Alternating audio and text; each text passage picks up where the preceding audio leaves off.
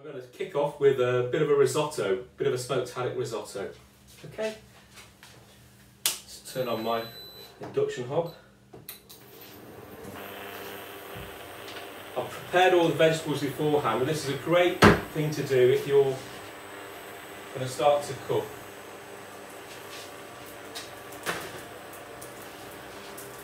So a quick spin around. We've got smoked haddock, we've got some lemon, some spinach, some leeks, a bit of garlic, some peas, some parmesan, which we're going to grate into it. Arborio rice, that's the risotto rice.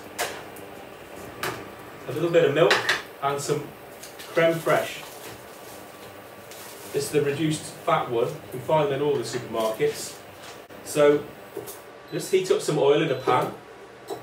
I'm going to put in our leeks, which I've got chopped up here.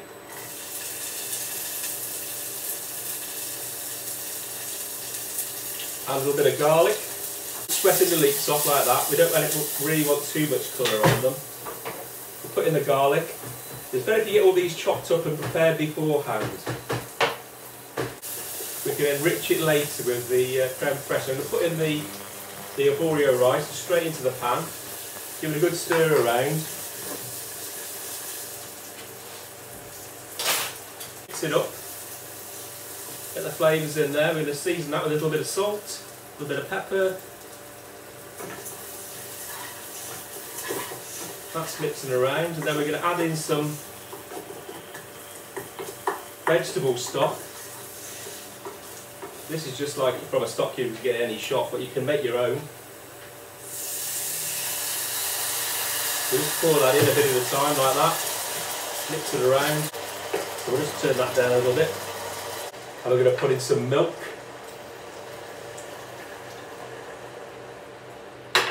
Now ordinarily if you're making a risotto, the classic way is not to use any milk or cream, just to use your stock.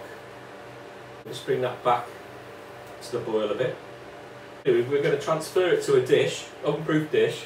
We're going to cover it with foil and we're going to pop it in the oven, and we'll get on with another dish while this is cooking away.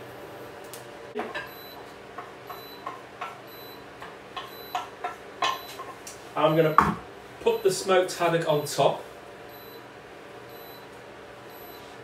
I'm going to put a bit of lemon juice in there as well. Just cut through the lemon juice and give it a good squeeze, making sure we don't get any pips in. There we go. And then we'll pop a bit of aluminium foil on the top, like so. Give it a wrap up tight. Pop it into the oven and leave it to cook. I'm going to cook a sea bass dish now. So this is a ratatouille type dish, Provençal. So we've got spinach, we've got some artichokes. Now I've cheated here, I've not bought clove artichokes, they're not really in season quite, but these are just out of a jar of oil, so it's easily, you know, picked up in a supermarket. We've got some diced up aubergines, some diced courgettes, some diced peppers. I've just managed to get orange ones and green ones, but you can get make the colour really nice. Have some yellow ones in there as well, and some red ones. There's a bit of onion there, and we've got some cherry tomatoes. Then I've got these mixed herbs here. These are dried. I like using these in this sort of dish because they're going to cook in the ratatouille type dish or vegetable dish. Infused because they're quite strong. So we've got some thyme, we've got some basil, we've got some oregano, marjoram. So they're typical sort of herbs. You can just go and buy Herbes de Provence. You can get those in the bigger supermarkets. Then of course we've got our sea bass. So I'm going to start off and I'm going to put on my sort of ratatouille mixed vegetable to begin with. Got a saucepan here, put that on the heat, a little bit of oil. So then we're going to pop in the vegetables. Keep the tomatoes to the end. We'll put in the harder ones first, so that's the peppers and the onions, they go in first.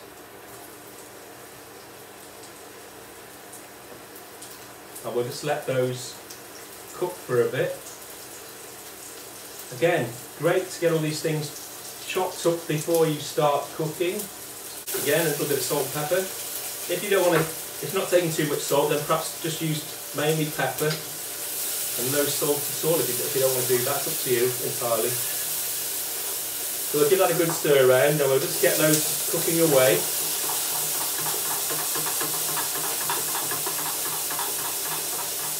There we go. I'm going to add in the mixed herbs here. You can use fresh ones if you want to. It is great to use fresh herbs, but no shame in using dried herbs. Good mix around. I can really smell it there. It's a shame you can't smell these lovely flavours all bouncing out of the pan on this beautifully sunny afternoon. Makes me feel like I'm in the south of France. Other vegetables. I won't put the artichokes in yet because they are cooked, having been in the oil. I'm going to put in these other ones, the rest of the courgettes and the aubergine.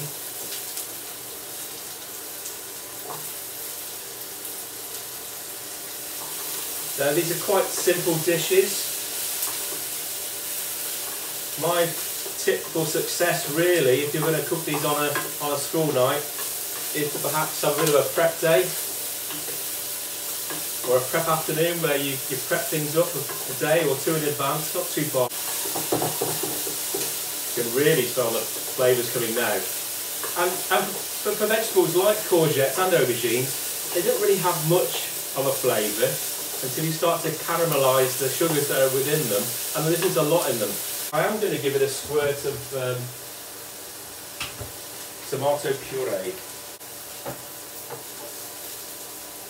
So there we go. Quick squirt, and we'll mix that around.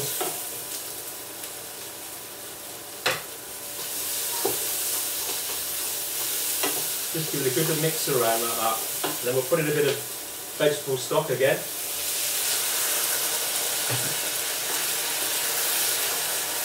And we'll let that cook down. Turn down the heat so it's cooking away gently for a minute.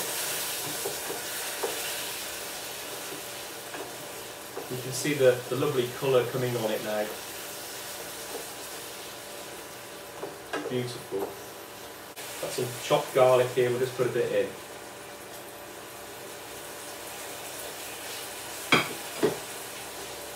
Good mix around. Just let those flavours all develop.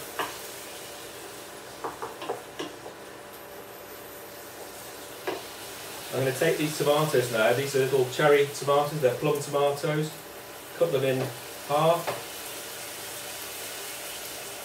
And we'll pop those in. That sort of gives it a bit of an edge. They are quite sweet, cherry tomatoes. More calories in cherry tomatoes than in any other tomatoes. So mix those in. And then I'm going to take that off. You notice I'm keeping my vegetables nice and crisp. I like that. You can cook them a bit more if you want to, but I find it's better for texture, digestion. I'm going to take that off now. We'll just put it on there to cool down a bit. And I'm going to put my pan on to warm up to cook my sea bass. But meanwhile, I'm going to pop these artichokes in, and they can be warming. And I've got a handful of spinach here also. We'll pop that all in there. And I've got a lid. So I'll put the lid on, and the heat from the cooked vegetables will keep on going and hopefully soften or wilt the spinach. Right, now then, the sea bass. So you get 2 in a pack if you buy these in the supermarket. Just check for any fins like that which might have bones in which you don't want. They've already been pin boned, the bones are all out, so easy to cook. No heads, no tails, no eyes. And I'll just get another knife. Give it a quick sharpen.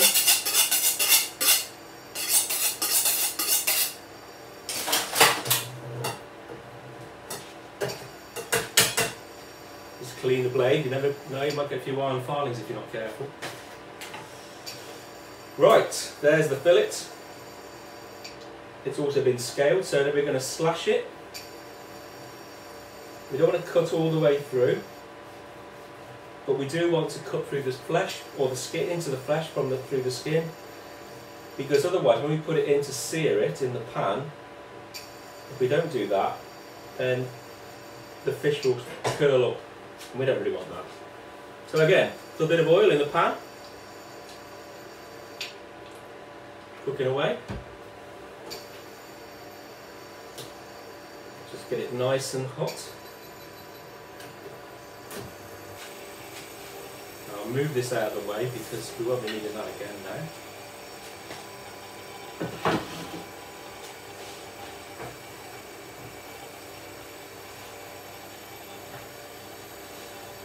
I'm just going to season this a little bit with some pepper. Keep it nice and high.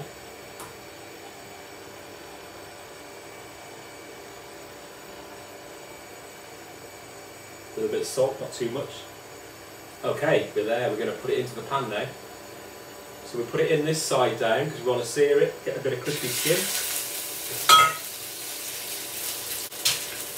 And you probably use a fish slice. I use my trusty palette knife, but this you can take right under the fillet and flip it over.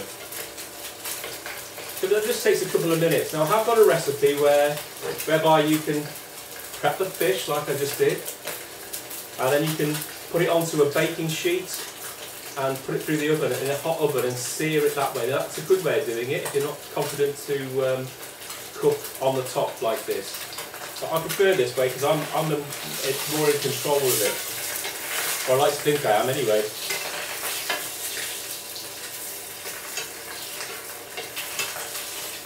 I flip it over. You can see the nice browning on the skin there and around the edges. That crisps up, gives you an effect which is like having a mini sort of crackling on the outside of your fish. So it's another texture which is also important when we're cooking and tasting. Textures, the flavours, the aroma. Wonderful. There we are, nice white plate. No boards, no slates. We have to support the potteries, don't we? So that's just eating through now. If you see the spinach, it's just wilting down, but again, I don't want it to go too far. So I'm going to give that a quick taste now. You see it's quite dry, there's no sauce, because this is that sort of dish really. Typical sort of Mediterranean. And that's great. So I'm now going to serve it up.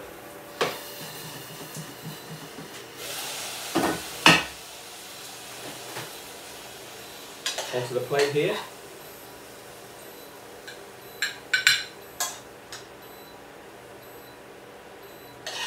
There we go.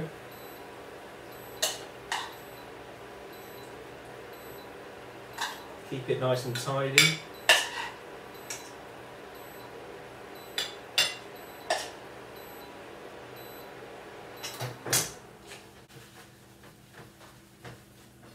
So let's get this back on now. We'll just finish it off. What we could do, we could cut that in half and put 2 fillets on if we wanted to do that. We could do that, I suppose. Let's just put it onto the board and give it a go. Give the knife a wipe. And we'll just cut it on the slant there, straight through. We'll put the fillets on there like that. And then I've got a little secret weapon here. I've been out picking wild garlic, and this is a wild garlic oil. It's just wild garlic leaves, and they're washed and then put into a liquidizer with some rapeseed oil, and that's the ordinary vegetable oil that you buy, not the expensive one. And then we just drizzle a bit on. Done.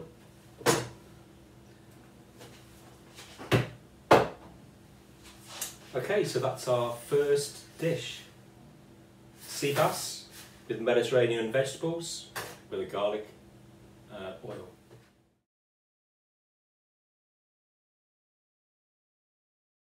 Okay, so that's just another couple of minutes and we can finish that dish off.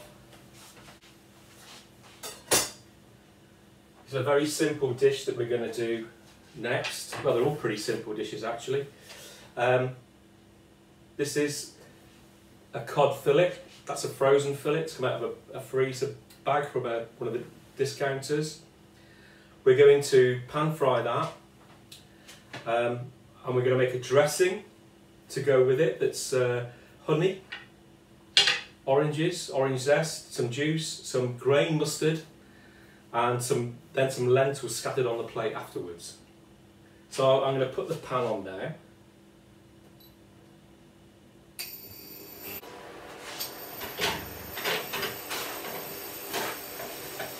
Again, this dish, I've got a recipe which you can see.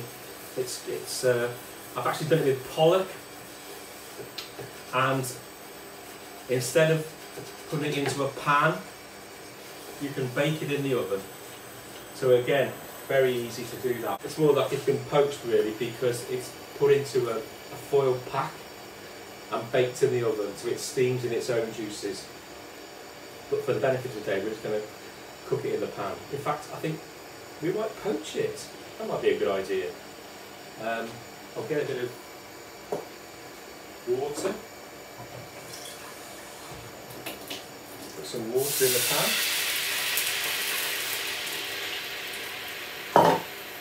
And we'll put a bit of lemon juice in as well.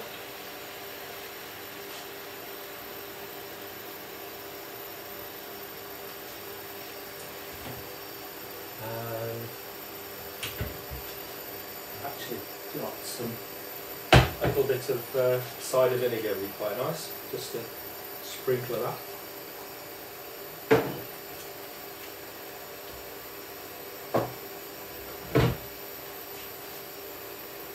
Okay, so we're going to put the cod in there. Turn that down if you want it to poach.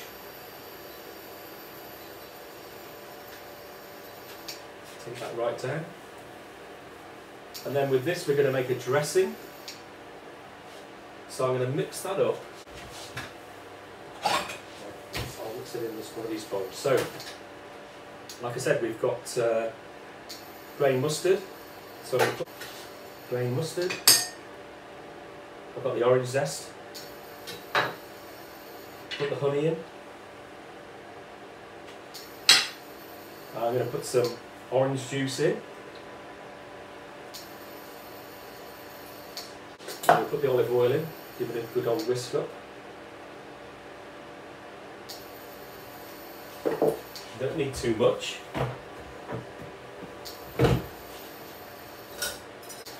So we just mix it together.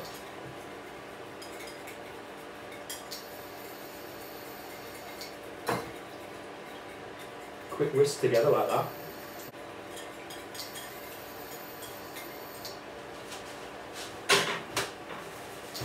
Get a bit messy this afternoon.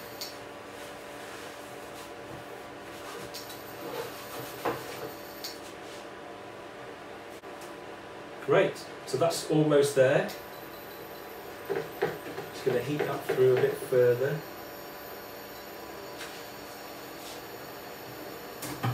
Another plate.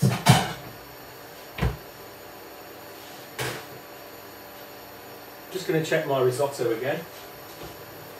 I think that's ready now. Oh yes. We'll just finish this dish off first. So the dressing's ready. And it's just a question of assembling it all now. Right.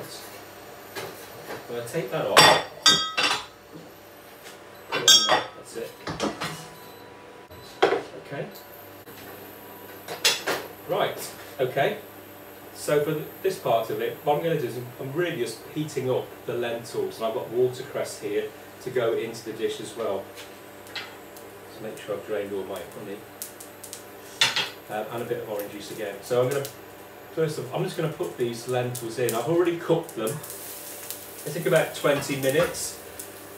Now add a bit of water there as well, a little bit of oil. So that's just mixing around nicely and getting red hot. So there we go. So I'm using green lentils. I bought them from an Asian grocer. Not the yellow, the orange ones or yellow ones, whatever you call them. Then just drop in the, this is a mix of rocket and actual watercress. And I'll give it another bit of a squeeze of the juice out of the orange. But really, poi lentils, if you can, if they're in your budget, use those. They are the dark ones that come from France. Wilt it a little bit, just the watercress, keep its colour still. And then we'll spoon that onto the plate like so.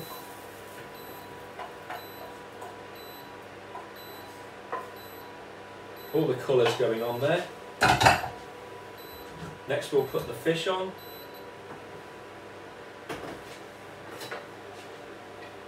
Now it's not a very big piece of fish, but it's only for this demonstration really, but you could always have a couple of pieces if you wanted to. And then let's put that over there again, just on there. And we'll put this lovely dressing on. Just spoon that over the top. And we'll bring it over here so you can see it.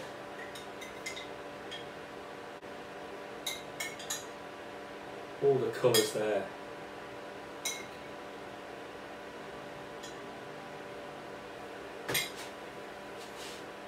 And then just to top this off, I've got some lovely mint growing on the windowsill here. We'll drop some mint on. Just to make it more attractive.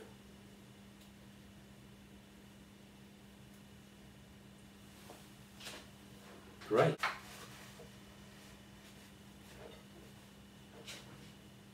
Another dish done. So we're going to finish off our risotto now.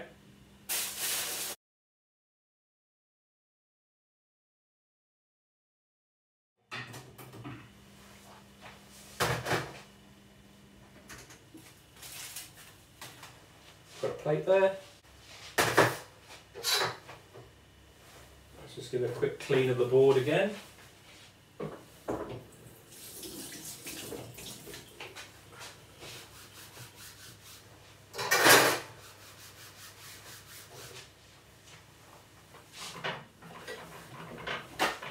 Quick wipe.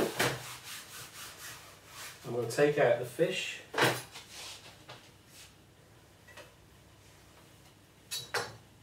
And now, with a spoon, we'll mix it up.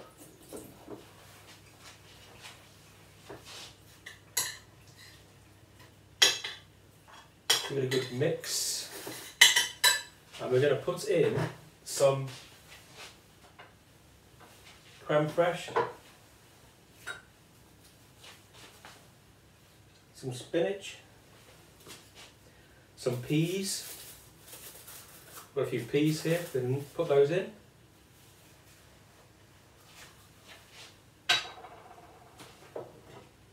Put the spinach in. We'll put in the creme fraiche, just to enrich it.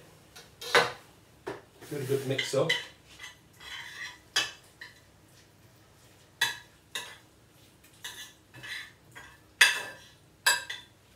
Too dry. You can always do that if you've got plenty of stock or water, even will do. So a bit of a mix around there. Now I'm going to pop that back in the oven for 2 minutes.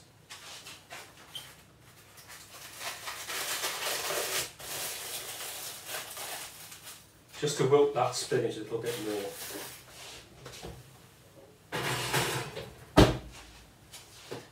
Great. So that's finished with. That's finished with.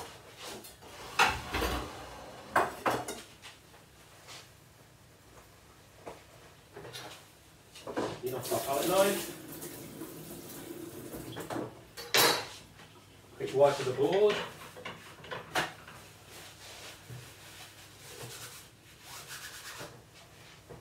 And we're going to finish it by grating on a little bit of Parmesan. Oh, it's over here. Yeah, I remember. So I'm going to just do some of that now on the board, ready.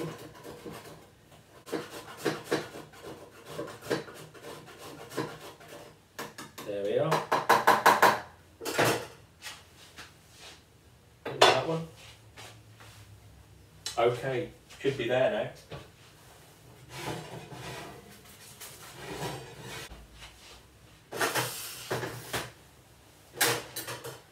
So let's just give that a bit of a mix up. Now you can flake up the fish if you want to do that. Sometimes that makes it go. We'll spoon it onto the plate there.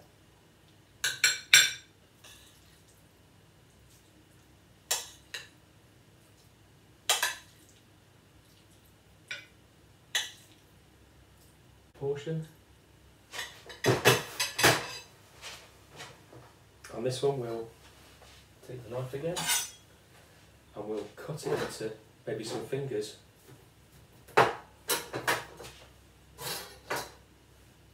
Then we'll arrange them on the plate like so.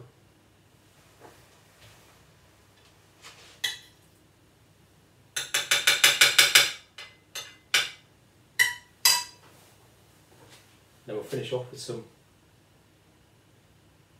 Parmesan cheese. And then while we're at it, I've got some herbs here from the garden.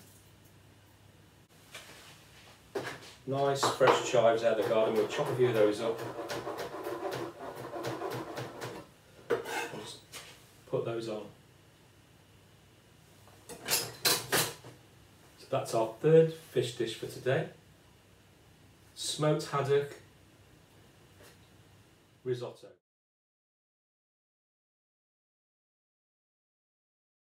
Right, our fourth and final dish for today is another sea bass dish. And this is probably the most simple of all the dishes that I'm going to cook today. Okay, I'm going to put a bit of oil in the pan.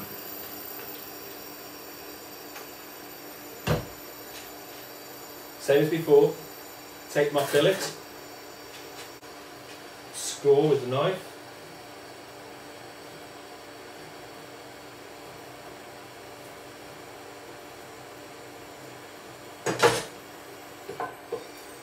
Now when that heats up, we'll just season our fish, bit of pepper, bit of salt, and then we're going to sear that. I'm going to make a dressing with some French mustard in it, Dijon mustard, and lemon juice. In fact, I'm going to squeeze a bit of lemon juice into the back of the fish. So that's quite nice.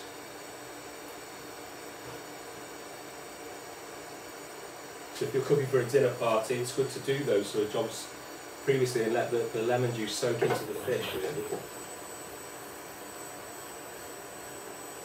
So again, skin side down into the pan as it sizzles away there.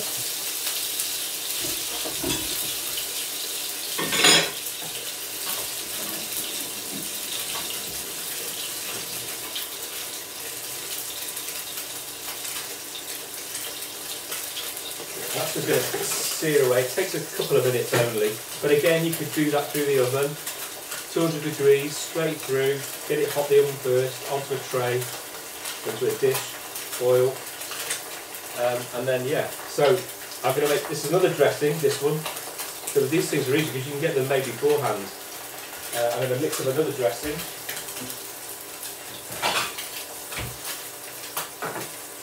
So So this time it's French mustard, Dijon mustard, oil.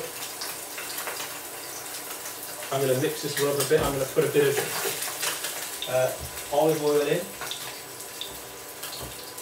because I'm not cooking with it. I don't believe in cooking in olive oil. It's too precious.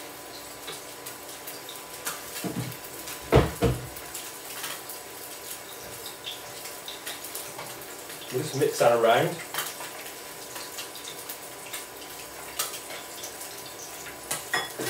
Fish is ready to flip over, I think. Yeah. There we go. Just drop in some of the lemon. And now this time we will do this right. If you can find it. A nice little sieve here. So we'll squeeze our lemon through the sieve. And this will be the side of the lemon that has no pips in it anyway, so don't worry about that. If you find it difficult squeezing lemons like this, what you can do is you can actually put your sieve over a bowl or a cup and use a fork. Just stick a fork in it and crank it round the fork. That's as good as any lemon squeezer. Good mix up.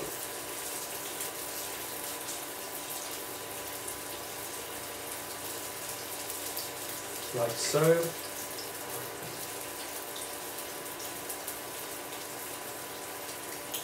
And then I'm going to put a little bit of the vinegar from the capers which are going into the sauce. Now you could just use white wine vinegar, but hey, why waste a product that's already there? So you give that a good mix.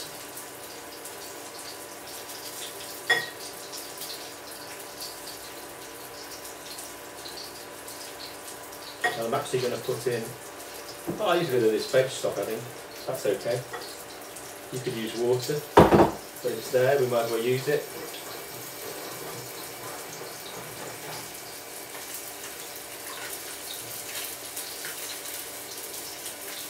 Lovely. Okay, so, have we got a plate? Oh. I'm going to use a bowl this time, so let's take that out of the way now.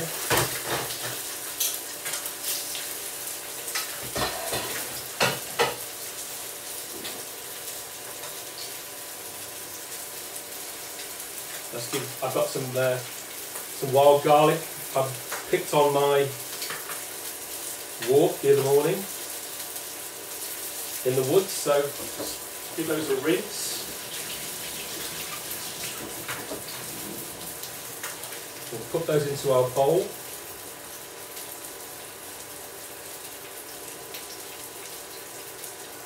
And our fish is ready now, so we'll take that out.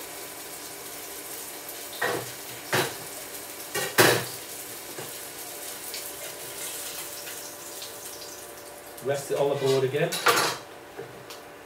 Pour out this oil. Warm up my capers. It's really good, I just like the smell.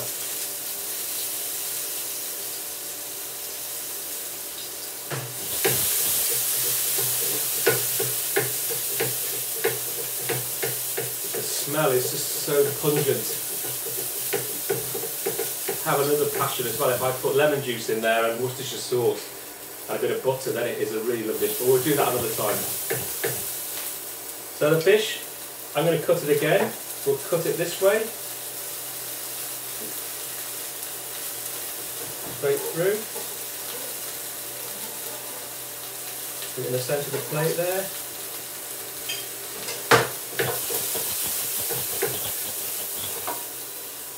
Put some of our capers on.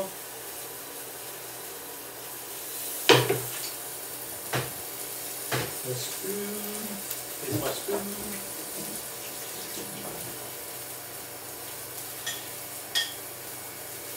Now we'll put on the dressing.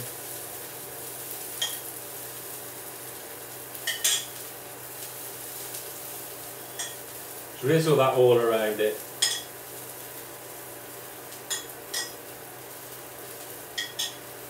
And just top it off with some more of these capers.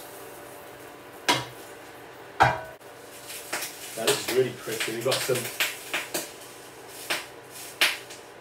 wild garlic flowers. Just chuck those in. Great. Makes a really nice looking dish. Quick wipe around the plate. Pick up any drips.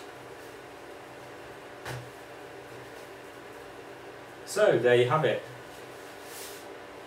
Sea bass with a caper dressing and wild garlic. Okay, see you next time.